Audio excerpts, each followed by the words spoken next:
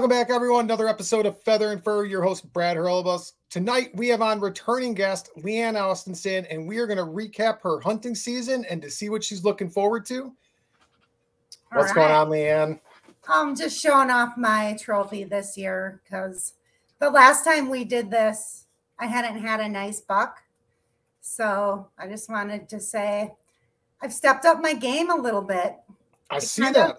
Kind of matches this awesome one on my shirt. I'm like, that's always the goal, right? To shoot a buck that's as big as the one on your shirt. Right. Like no one walks around with like spikes or forks on their shirts. They're always walking around with like 8s or 10s or like good mass. So, I mean, I feel like that's like accomplishing a goal, like taking a buck that's as big or bigger than your t-shirt you're wearing. Right. You know, so, and I, especially when I had to go all the way to Mexico City just to get this damn shirt.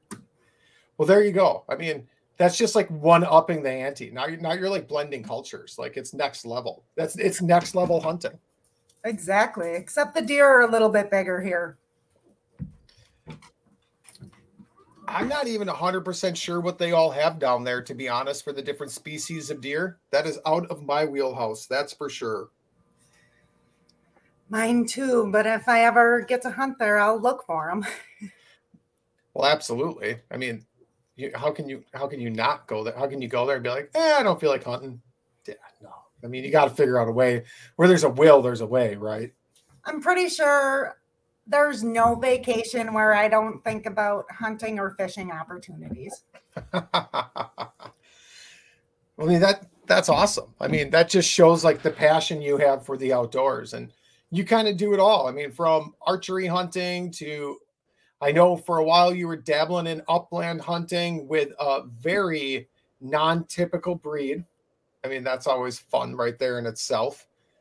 And also fishing from the kayak and the boat and shore. Like it's good to talk to someone else that is so diversified as I am and that just can't focus. I mean, really, I'm going to call it we're diversified, but really we just can't focus. Yeah, but we're like the best employees anyone could have because we always have a plan B and a plan C, and we know how to get our work done quickly so we can go out and enjoy things, you know? That's true. I mean, that is true. Like if the weather's crap for this, it's probably great for that. So let's go do this instead.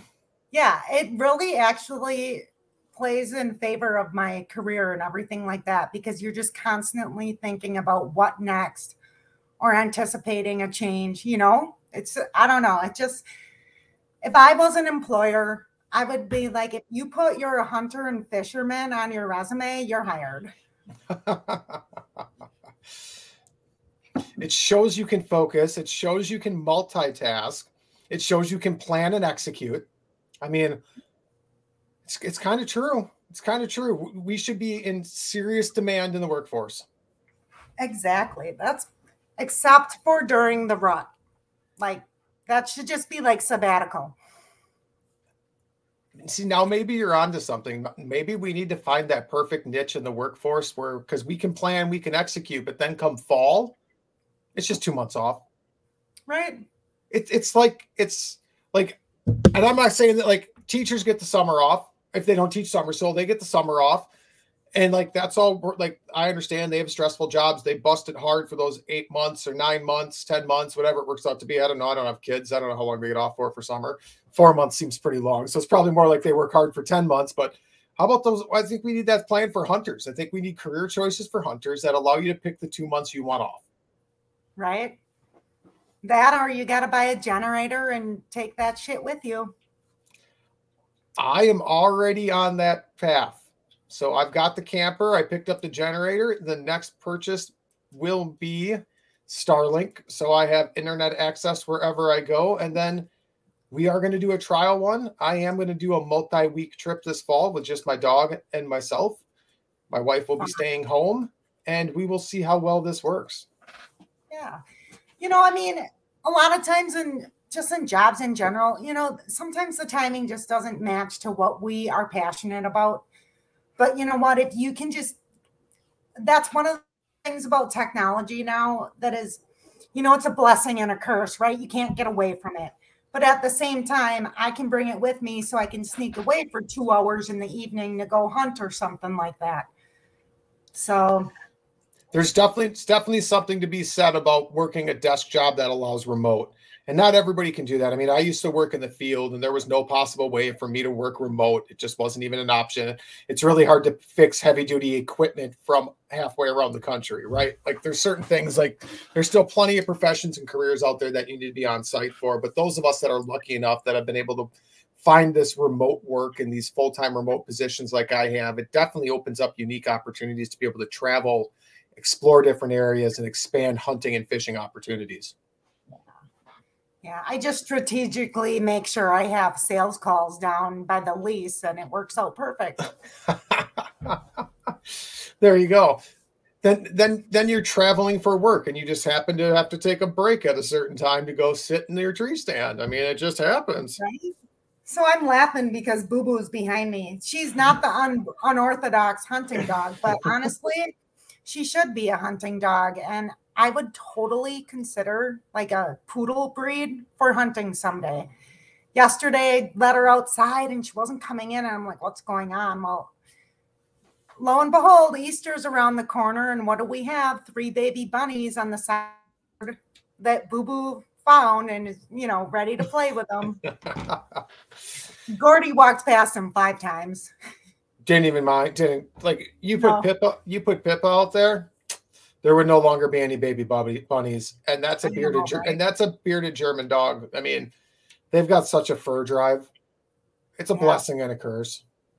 It's pretty cool to watch Boo Boo and how she does that, though. I was just like, "What are you doing?" And right there, pinpointed him like nothing. That's pretty good because she's old too. Yeah. So, I mean, Gordy's gonna get pretty sad over here, but he holds his own. He's a good boy. He's a good dog. Everybody needs a companion, He makes me feel safe, whether or not we get any birds or, I would have tried. I wanted to I had him with when I got my buck this year in the truck.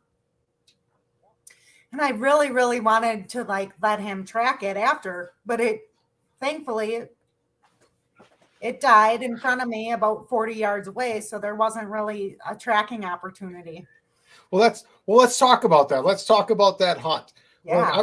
I haven't even really talked to you yet about it. So I'm curious, how it all played out. Like set the stage. Tell us the story. What happened?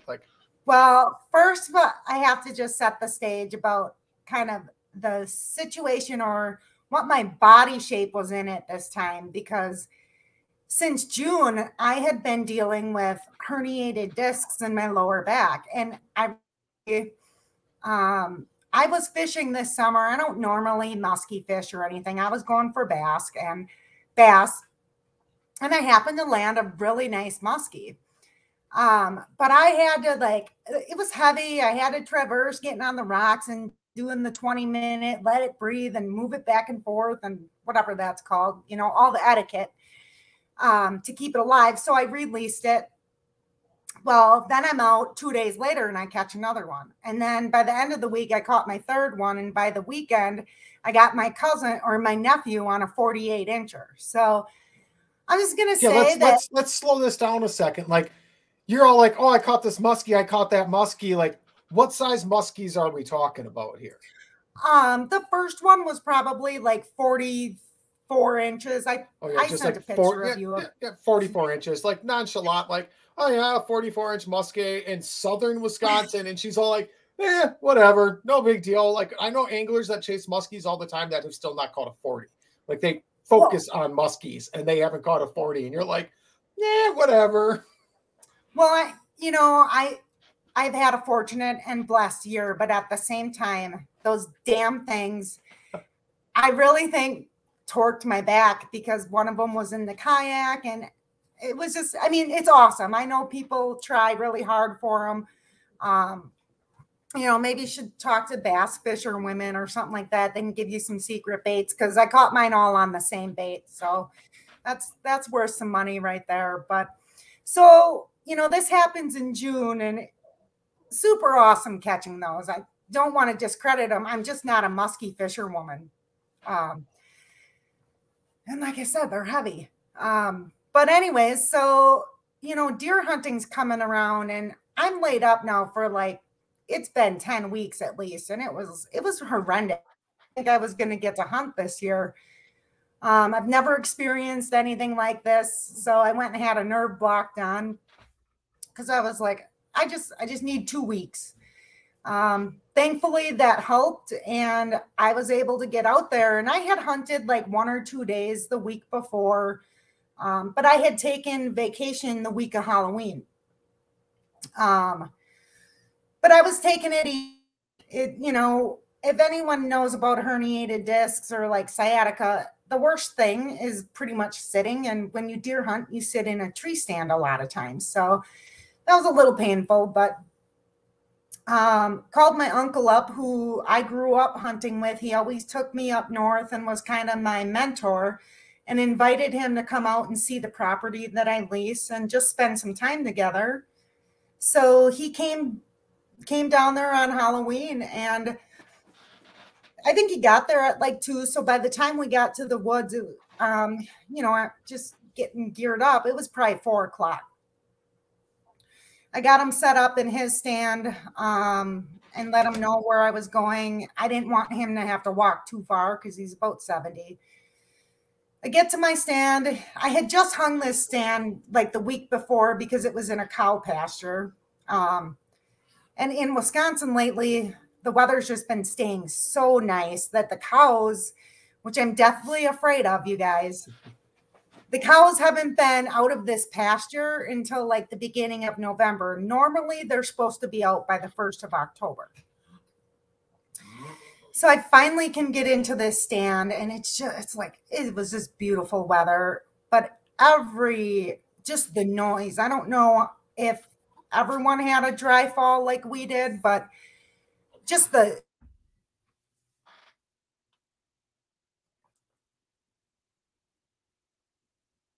Ruh-roh. We might have lost LeAnn here for a second. Hopefully she pops back in here.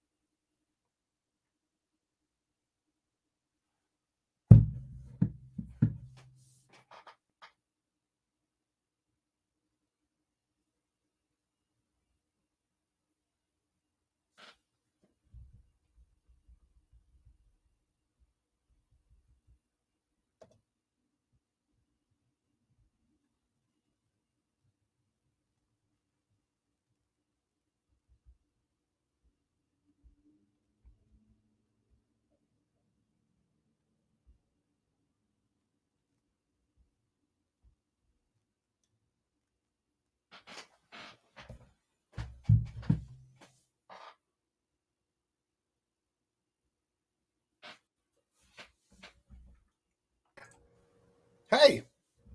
I don't know what happened there. That's all right. So anyways, so hold on. Like we gotta so we have an easy transition for Brian. Okay. We'll say it's like 13 minutes to 15 minutes. Lost you there for a second, LeAnn. You're back now. Yeah, as you were saying, it was a dry fall in Wisconsin. Yeah, it was super dry, and I was walking out there. You know, I'm going through a cow pasture, so I had pretty smooth traveling and everything, and I don't have a ton of woods around me, but I had some soybeans and a creek. And so I get in my stand, and I was maybe in there 20 minutes, and I decided to do like a tending grunt. I think I did like a 4-6-4 sequence in a matter of like 20 minutes. And all of a sudden I just hear this crashing, and it was so loud. And I looked up kind of to the east of me, and about 150 yards away, there was a huge buck just running through these soybeans. And he was actually kind of heading up towards where my uncle was sitting. But I knew once he hit a certain corner that he was going to win him, and that he was looking for, the noise that I had been calling out. And this is the first time ever for me that I've actually like gotten to see this all play out and just come in on a string. It was the coolest thing. Like I was able to stand up in my stand and kind of hide around my tree, and get prepared thinking he was going to come down a certain way. But he just kind of was hanging out. He didn't quite know what was going on. And I knew he was just, he did not know where I was. So I gave just a little short tending for grunter, and I'm hidden perfectly. And he just kind of moseys on down, just kind of through the pasture on a hillside and came down a little hill. I was able to, but he totally went a different way than I was expecting. So I had to reposition myself again. I mean, did you really think it'd be that easy? I mean, you got to have a little bit of a challenge in there. Yeah, it was crazy. And he just, he got to a point where he was coming down a small hill by the creek. And I had a small window because of some branches that I couldn't get trimmed up, and he stepped in it and I popped him, and it was just wonderful. Like it was cool to see, just like he had no clue I was there. Like I've always been busted before. So like to finally have this all kind of come together, especially when you're calling to them and you're so easily detected when you're grunting. The fact that I was able to just like trick them was a big feeling of accomplishment. I mean, calling in it, like that's one thing I love so much about duck hunting and goose hunting. And I see the appeal for turkey hunting, even though I really don't get into it. It's like calling at an animal and convincing them that you are what they want to. Like you're a hen, be it a turkey, be it a duck, be it like any of that, like convincing them that this is where I am. I want you to come to me, and getting them to come to you is what's really cool. And I've never experienced that with deer hunting, but to have that deer come crashing through 150 plus yards away and you to give it a little bit of a correction grunt to bring it right into one of your shooting lanes, it's pretty amazing to think about. Yeah, I was so happy with it, and it kind of happened so perfectly that, I mean, I know there's bigger bucks around there. I've seen them, but I haven't gotten a decent sized buck in my life yet. And for me, he was outside the ears. He gave me the perfect opportunity. I have a craptastic back for how many months? I'm like, I really don't. That was my first day of vacation. And I was like, hey, if I do this now, I don't have to sit out here in pain. And so I took him, and it was perfect. He went 40 yards. He expired quickly. It was great. And then grabbing the snow dog afterwards to help get in there, because it was a good mile and a half that I go in from where he died. So, and I'm, hunting in some pretty hilly country. It was the last thing I was going to do was drag that out or make my 70-year-old uncle do it. And that's the cool thing. Like, I haven't touched it all with ice fishing on this show, but I'm an avid ice fisherman. I know you're an avid ice fisherman. We know a lot of other avid ice fishermen, and multiple people. I know about 4 or 5 people now with snow dogs, and they're so for those of you that don't know, it's a small engine powered track machine. It's like just the track section of a snowmobile with like motorcycle-ish handlebars or actually take that back. It's like a track of a snowmobile with like the handlebars off a push lawnmower. I mean, really, it's more like a push lawnmower. So they work great for ice fishing because they're lightweight. They have a decent sized track to get through the slush and snow. But the cool thing about these is you don't need ice because or snow. There's no reason for cooling. There's no slides that need to be lubricated because they're fully bogey wheels. So you can use them in the woods, on dirt, in pastures, in fields. So it's really a unique piece of gear that offers you an opportunity to use it almost year round. Well, and for me, they just come in so handy because of, with all the fishing regulations on the Madison chain and stuff like that, and all the weight limits, and, you have to, or you need a UTV, an ATV, a snowmobile. Like, this thing kind of is a reasonable machine that can tackle a lot of things that I like to do. It comes at one minor, like, issue, is that you have to be somewhat mechanical, to operate it. Sometimes you have to do maintenance. We live in we want the easy button all the time. But I think as hunters and, anglers and stuff, we're so used to troubleshooting things. I bought it with very little small engine experience. But I have come a long way. And like everything, there's a learning curve. There's a learning curve on driving it. It takes a little bit of upper body strength. Like, deep slush can be like a little bit of a challenge. It's not as easy as, say, an ATV or a UTV or a snowmobile necessarily to operate, but it's a super compact footprint. It fits on a hitch rack. It doesn't take up much room to store. It can be used in very narrow and tighter situations compared to an ATV or a UTV. Like, so when you're hauling, like, dragging a deer out of the, like, tighter woods or things like that, it's just a unique piece of gear that's got a very interesting little niche in the market, which really fits like that outdoorsman, outdoorswoman niche.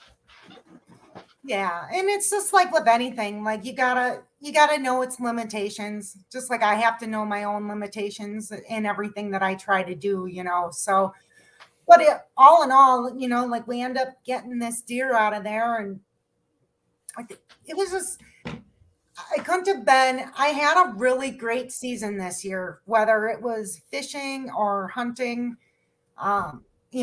Somebody was looking out for me, making sure I wasn't having to sit out there and suffer through all that.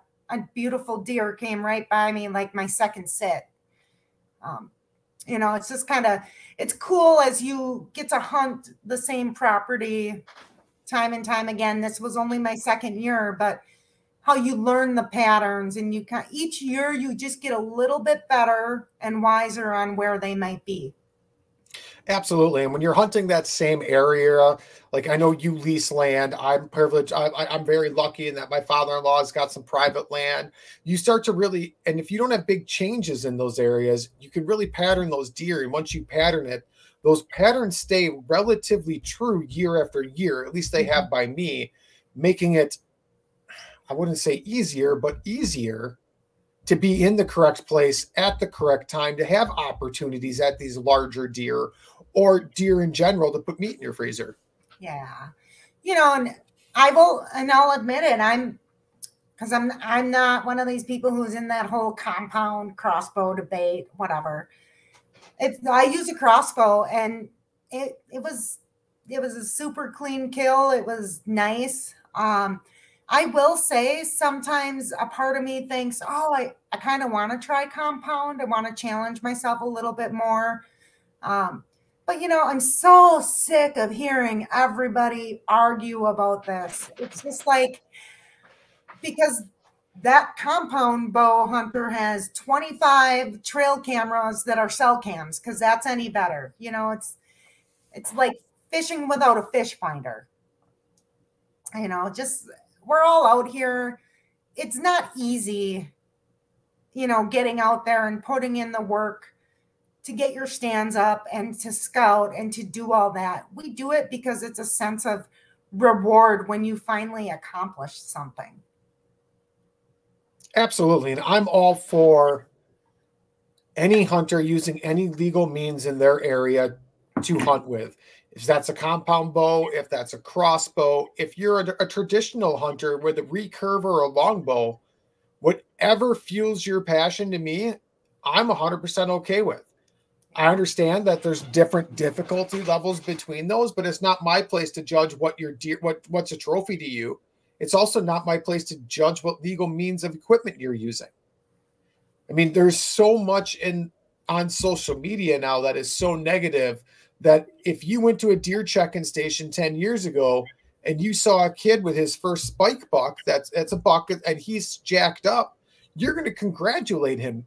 Mm-hmm. Now on these social media pages, you see people talking to kids saying, should have let it wait. That's just a juvenile. Like, that's a young buck. Like, you shouldn't have shot that. I don't know who's teaching you, who's your mentor, but you don't have a good mentor. There's no way I would shoot that buck. Like, it's crazy. It blows my mind how confident people are behind a keyboard that they never would have said this in person. So I get the whole like staying completely out of those debates. I don't get into them either. I'm never going to judge someone's trophy or what they consider to be a trophy. I'll never judge what legal means they're using for hunting either. And that's why we're friends. I see a lot of advantages to a crossbow and other, like, yes, I understand, like, there's advantages to the fact you don't have to hold draw weight, blah, blah. I'm not even talking about that. Mm-hmm.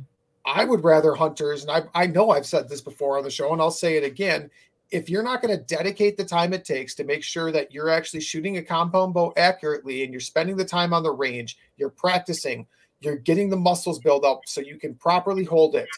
If you're not going to put the dedication into that, I would rather you use the crossbow, treat it at ethical ranges like a compound bow, but eliminating that human factor, because at the end of the day, you're going to have less wounded deer. And to me, an ethical kill is what we should all strive for. Right. Well, and I think that's, I think it's rare that somebody would be like, well, I'm going to start with a crossbow and switch to a compound. But, sometimes you have to get your feet wet. You have to do something and get confident in something in order to kind of step to a different, level. Just like with using bait casters last year. Like, I had always used spinning reels. And I challenged myself to something different. And I'm telling you, it was a challenge. But boy, it feels awesome when you finally like accomplish it and learn something new. And, so a lot of times with hunting, especially bow hunting and using a crossbow and stuff, I know the crossbow can have an advantage, but you also just have to grind it out. You have to be in the right place, in the right position. You have to be ready for it. And all those years of failure and all those mistakes, every year of deer hunting, it eventually, if you learn from them, you get better. Like, think of what was it, 4 years ago when I was like, I shot my first deer and you came and gutted it out for me. Look at where the first one's always free. The second one's on you. Right? Like from going out and doing something to buying stands and hanging your own stands. And trust me, it's not because I don't want to depend on a man. I would love it if Brad wanted to come out and hang my tree stands. But how much more? I mean, and yes, if you called me and said, I need help training tree stands, I'd come out in a heartbeat because we're friends. And I would do that for any one of my friends. That doesn't matter, guy, girl, dog, whatever. It doesn't matter who you are, what you are. I don't really care. You're my friend. I'll come help you. But the difference is, like, when you do it start to finish, there's a different level of satisfaction, of pride, knowing that from start to finish, you looked at the terrain, you determined where the trails were, you figured out the deer patterns, you put your stand in a place that would give you an opportunity to have a shot on what was a gorgeous buck for you. And then you executed when that time came. Yeah. And I'm not saying there's anything wrong with help, but there's a little bit more pride and there's a little bit more satisfaction when you've done it all yourself.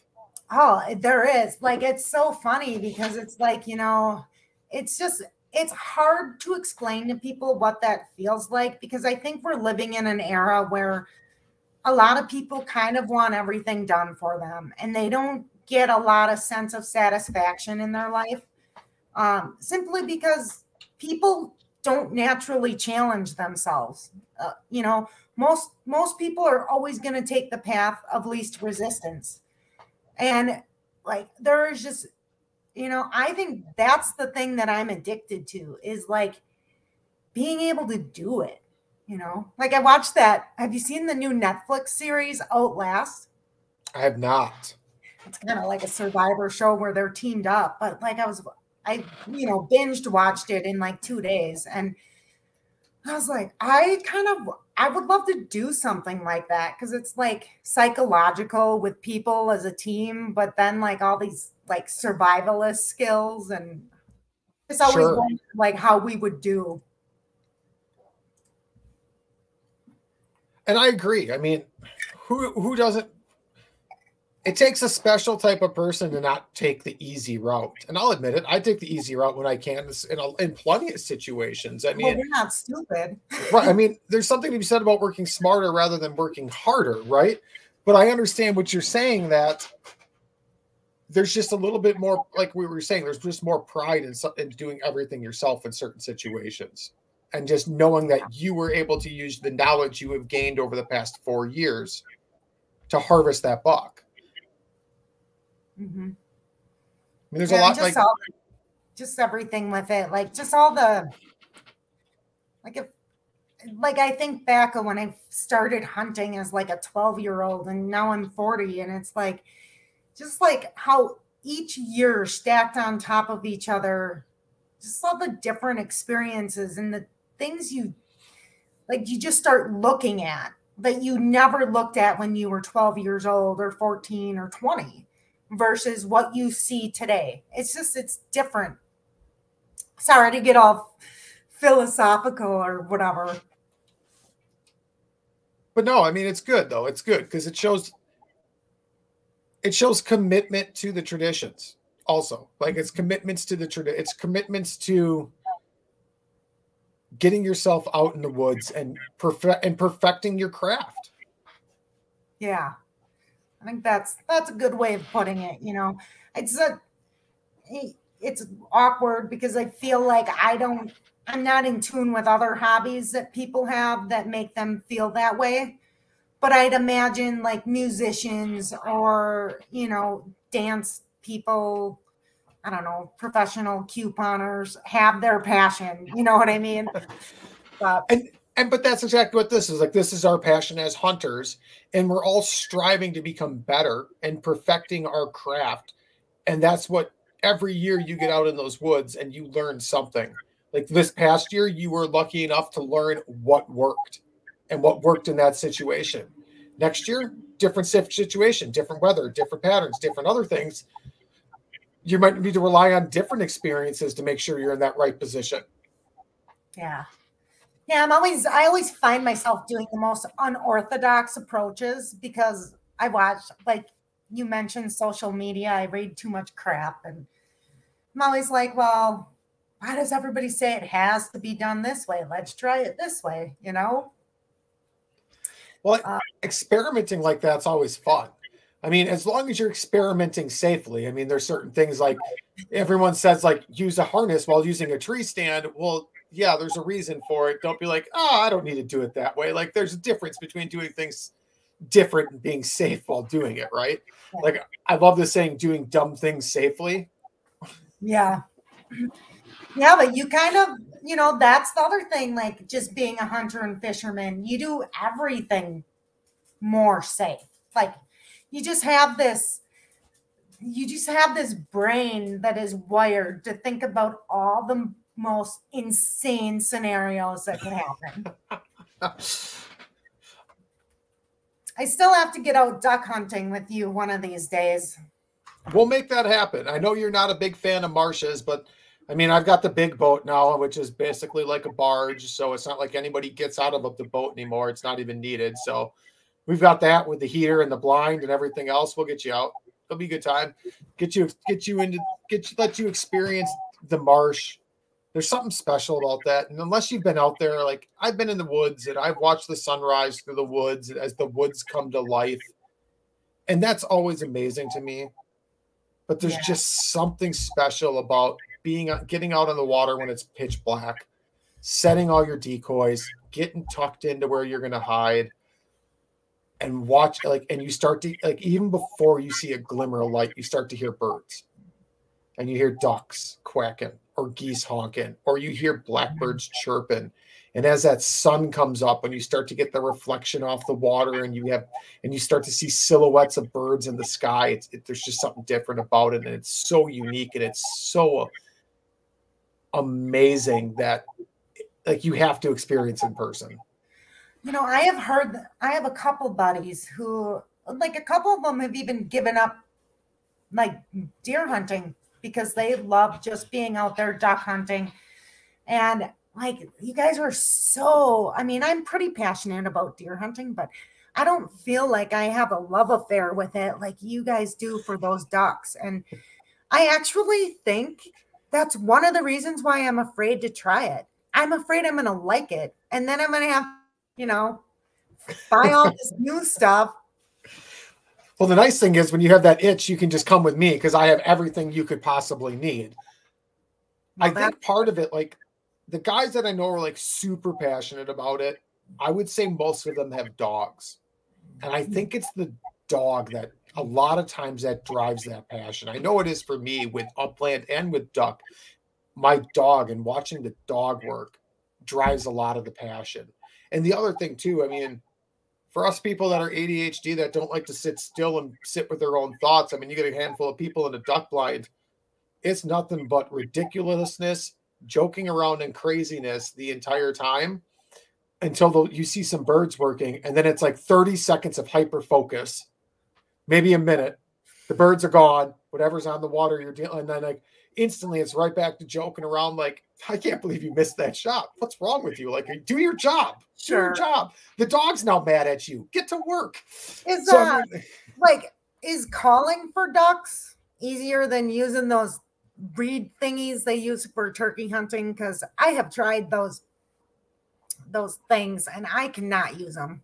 Mouth calls, yeah. Like I still use mouth calls. I practiced a lot with those for turkey hunting, but I use them a lot for predator hunting. I keep a mouth call in my deer hunting bag all the time as well, because I can do some pretty good squeals on that. So if I do see a coyote, like my hunt always turns to a predator hunt as soon as I see a predator. It is what it is for me. So, I mean, I see a coyote, it's a coyote hunt. I don't care what I'm hunting. But a duck call and a goose call is a musical instrument. They take practice. It's very rare I see someone pick one up and can just do it. Like it's repetition, it's practice. The people that are really good at calling practice their calling, and they're calling year round, and they're practicing, and it's a lot of muscle memory, and it's just like a musical instrument. That's the best way I can put it. It's like a musical instrument. Well, I might just have to be the one shooting then. That's all right. I'm not very musical. And as a new hunter, I don't expect anybody to call. Like that's on like the people that are experienced. And I know experienced hunters that can't call. They're just not good at it. And they just don't do it. So here's the thing I don't understand is like, how come your duck calls are so pretty? Like my grunt call is not pretty. Your guys' flipping duck calls are like the most pretty water bong looking thing.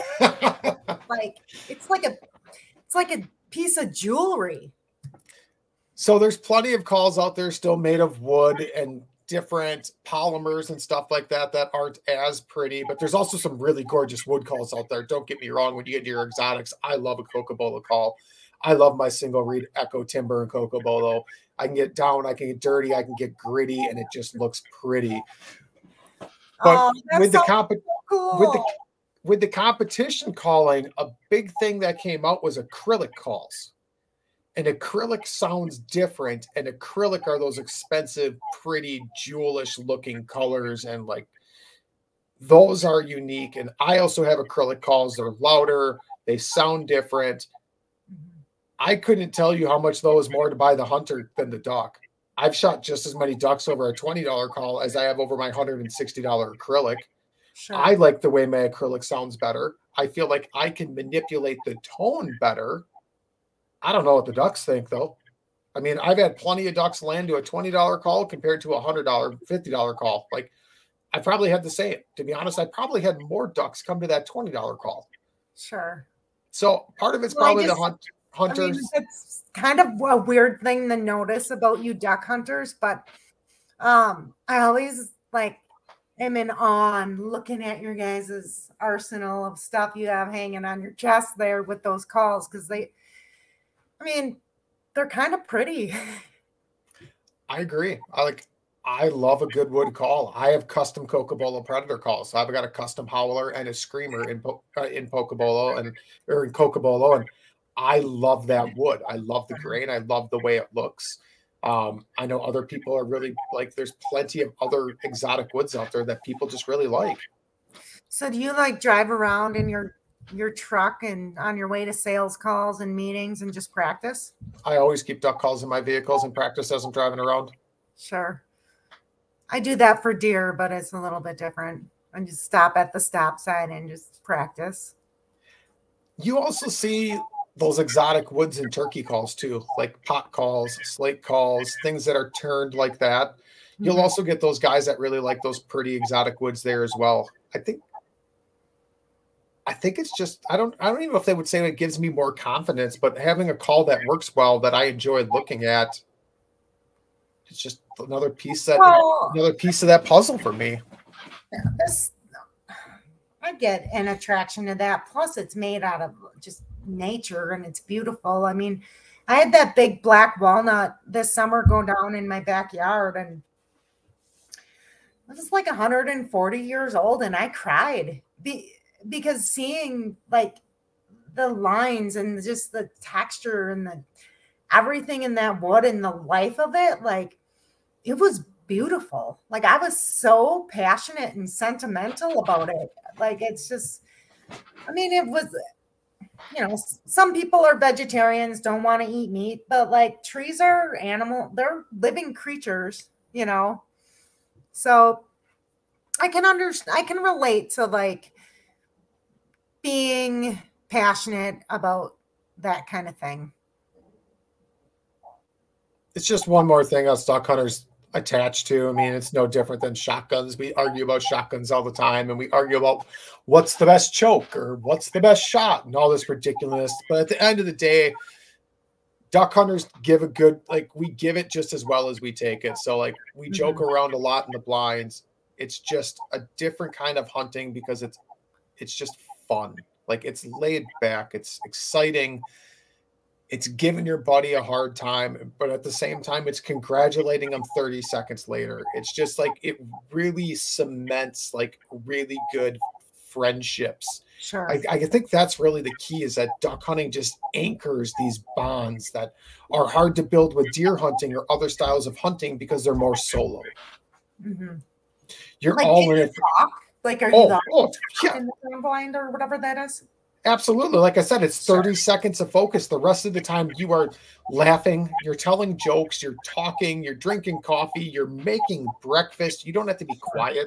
You don't have to worry about smell. You don't have to worry about any of that. It's 30 seconds of hyper focus when ducks are in play. And then after that, it's like just a bunch of people hanging out on a Friday night at the bar almost, like just minus the beer. Well, have you ever taken anyone out who has a fear of swamps like that, like I do? No, but I figured we'll get you over it quick. We'll just throw you in it. Right. Yeah, it's so weird. I don't know what it is about marshes, but there's just something. And I watch a lot of these duck hunting shows because I am intrigued by it, but like that, just the dark water and like I just always feel like it's going to be like a quicksand type of experience. Bottom conditions can vary just as much as your woods can vary for deer hunting. So I've been in endless muck, like where it's like you never stop sinking and you're waist deep in muck and you're clawing your way out. Some of the spots I hunt are sand, like legitimate sand that is ankle deep that you could sit down in waders and just hang out. Like, so I hunt a variety. I mean, there's also some backwater pockets I hunt that flood certain times of the year depending on our rainfall, and it's hard bottom. It never even turns muddy because it's flooded timber basically at that point. Sure. So it's super hard bottom. So it really depends on where we go to hunt. Now I'm going to take us where there's birds. That could, if I am on birds with a bottom that's more comfortable for you, that's where we'll go over somewhere else. But now if where I'm at, the birds are in a marsh and it's soupy bottom, that's where we're going to go. But with my big boat running that 1856 Pro Drive, there is zero reason you would ever have to get out of it. Sure. So for you, you wouldn't know if the bottom is sand or if it's muck. You're never going to leave the boat. Like, what if your dog won't go get it? Then you drive the boat out there and get the duck. And then, but like, well, I guess your boat's, yeah. You've never not been able to like use your boat to go get it? No. No. If my boat got me there, it can get me around in there. Sure. If that makes sense. Like, yeah, I'm not going to I just picture me shooting one and then Pippa being like, yeah, you're on your own. And I'm like, no, because we would use the boat to go get it if we had to, or I would walk out and get it, like depending on what the bottom conditions are. I would never, like, I've taken lots of new people out duck hunting. I've never once been like, well, I need you to go buy waders. I need you to go buy this. No, come as you are. Like, if we're in my big boat or if we're shore hunting or something like that, come as you are, dress with whatever clothing you have for the conditions, and we'll make sure some way, somehow you're hidden. And when it comes to retrieving birds, it'll be me if it gets cold out, because I put Pippa away when it gets too cold because she's 11 years old and her arthritis hurts her on that. I go get the birds myself. Either way, I would never expect someone that I'm mentoring or showing duck hunting for their first time to have an investment in equipment. Got it. So in other words, you're just going to bring me so I can shoot them and hit them. Pretty much. And then get you addicted to it. So you start buying licenses and then start going to events and working on making sure habitat sticks around for the next generation. And I'm just going to suck you into the cyclone of duck hunting. It's gotta be a struggle sometimes picking which one you want to do, upland or duck, or not too bad. It's not bad because my focus is my dog. So for me, it's pretty easy. October is spent upland hunting. And that's some of the best duck hunting in our state during certain times. Like our big migration push comes through middle of October pretty religiously. Like there's a giant push. But for October, I spend that time upland hunting with my dog. Beginning of November as well. But like once we get into deer hunting season, I transition to waterfowl. And then I push hard towards the end of waterfowl. And during any type of open gun deer season, I don't run my dog in the woods just because of safety reasons. Sure. So youth hunt, anything like that, I'm waterfowl hunting. And then come after once gun deer starts, which is middle of November, and we have until like the first week of December. After that point, I'm as hardcore waterfowl as I can be. I normally take off the entire week of Thanksgiving and hunt that entire 10 days. It works out to be all for waterfowl. So that's where I really do my waterfowl focus towards the end of the season. With Pip being about 11, do you get another puppy in training, or you wait? What do you do? I would already have a puppy but with her being a rescue and not being good around other dogs. I mean, she's better now than she ever has been, but I would never introduce a puppy to her yet. Sure. And I would never do a dog in this house at this point in time with her. So for now, I go with Pippa. And if I wind up in a situation where Pippa has to be retired, but she's still with us and I can't get another dog, I might grab my compound bow out of the case and get back into archery hunting.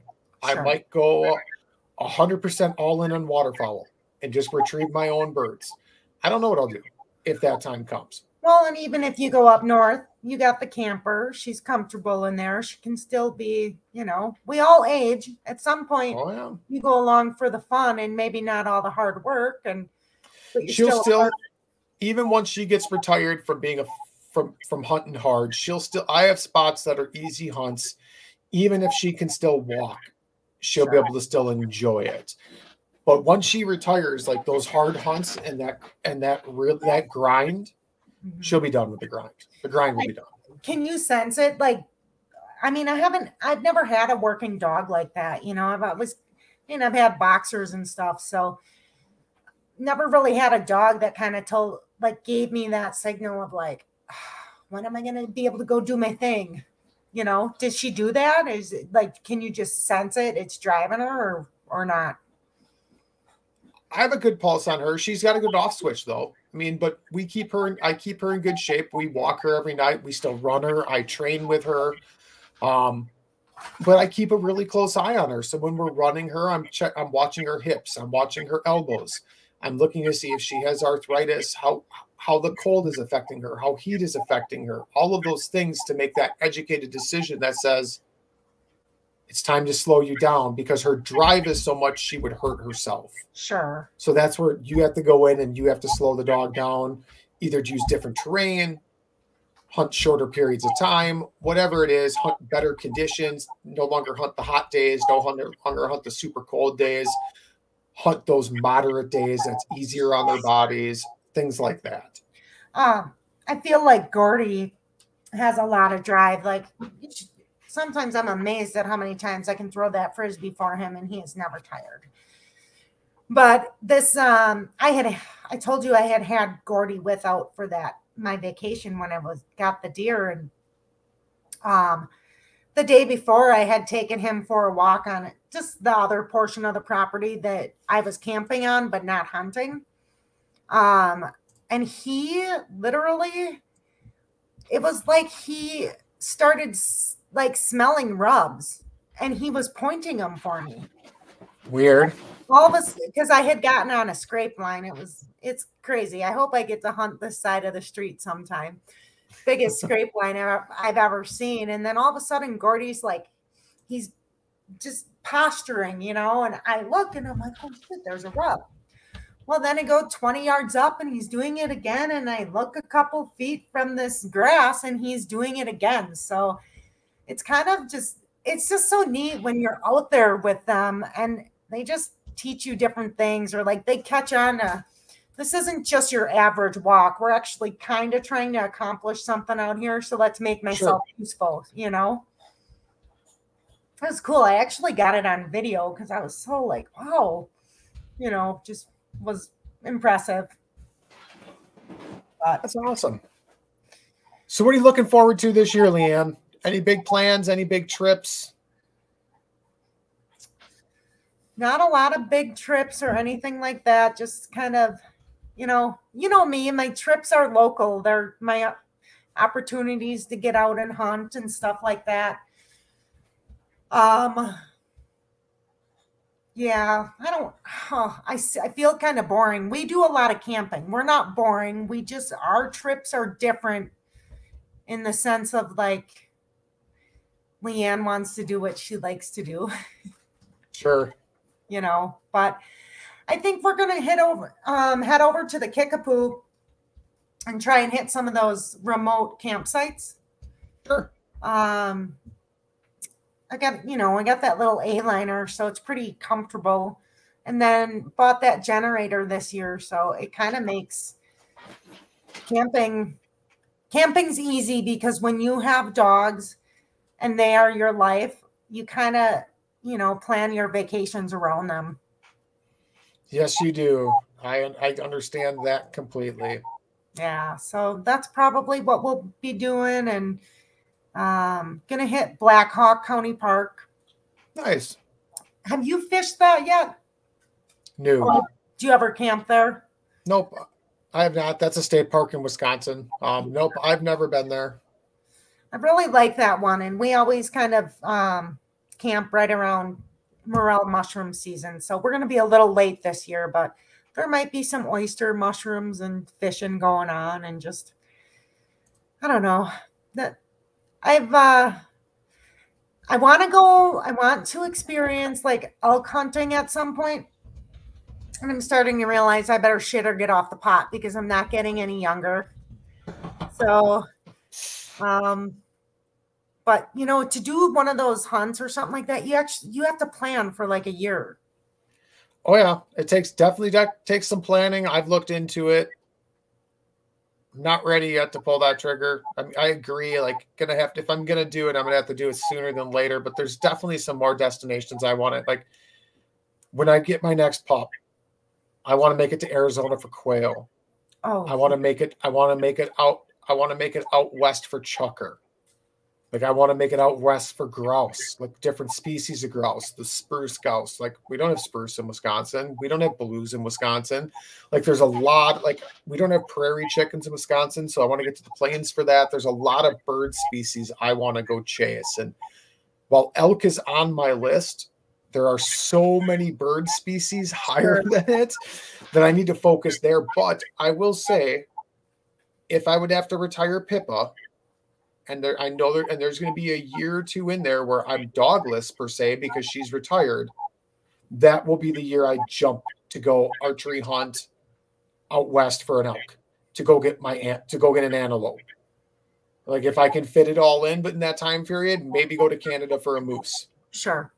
Like that is when I would take that. Like it's a now or never approach, and we're going all in. So was it snow geese that you were going to go do this spring? It was. That trip unfortunately got canceled due to some crazy weather conditions and a lot of snow where I was supposed to go. Yeah. So, ask the snow geese invitation and invite me to Chucker or Quail, and I'm on it. Actually, I shouldn't even say that because I bet you snow geese would be fun. You'd be perfectly fine with snow geese. You're hunting in farm fields. I just think the little chuckers and stuff like that are they're quail. I mean, that would be so cool to do that. They have them in Georgia and like the Carolinas too. They do. Arizona. I want to get to Arizona, different country, and you can hunt everything from dry cactus to high plains there. Sure. They've got 4 species of quail, all wild. And scorpions and tarantulas, but I mean, whatever. It's part of it. It's part of it. You'd be hearing shots going off left and right. Oh no, I saw a tarantula. That's awesome. I'm not very good at planning vacations, so I do appreciate the invites and the creativity from you, because sometimes like you just get so like in your own just experiences and what you like to do that sometimes I forget to think of other opportunities that I probably would actually really like. Sure. So now that has my head spinning, because that does sound like a ton of fun. There's so many different unique experiences out there. Like I'd like to get to Maine for ruffed grouse because there's completely different traditions up there, and I'd like to see that area. So I mean, there's just a lot I want to explore yet. That is for sure. And I know we're almost up, but I just feel like sometimes living in Wisconsin, like I don't know how anybody could ever be bored here. I feel what Wisconsin can offer is very diverse, and I really enjoy living here. I really do. Yeah, like I mean, sometimes I think it would be nice to live in a warmer climate sometimes and stuff, but I just feel like sometimes we're so blessed with like all the different things we can actually do in Wisconsin, or just in the Midwest in general. You know, we're kind of like, I think we take for granted what we have here in Wisconsin sometimes. I mean, I think I know I have, until I leave here and I'm like, gosh, what is there to do in this state? Like, you know, or you're searching for pit stops along the way for a camping trip, and there isn't a river or stream every 5 miles. Like, it's so different. That is for sure. We like just the amount of water we have, the amount of lakes, the amount of rivers, everything else. It's very unique, and we have a lot of opportunities here. That is for sure. There's no doubt about that. Agreed. Except the only thing is like you have to have a big wardrobe. You have to be able to dress for the weather. There is no doubt about that. Definitely. Well, hey, I have some other things I have to get done tonight, so. Well, that's all right. I'll give the next minute or two to you. Why don't you shout out your social medias, how everyone can follow you? Oh, so I'm not very good with social media, but I'm on Facebook. And then I am also on Instagram under Got Dibs, I believe. I'll link that. I'm really not that hip. This is one of the things that Brad needs to help me get better with, because this is the new era.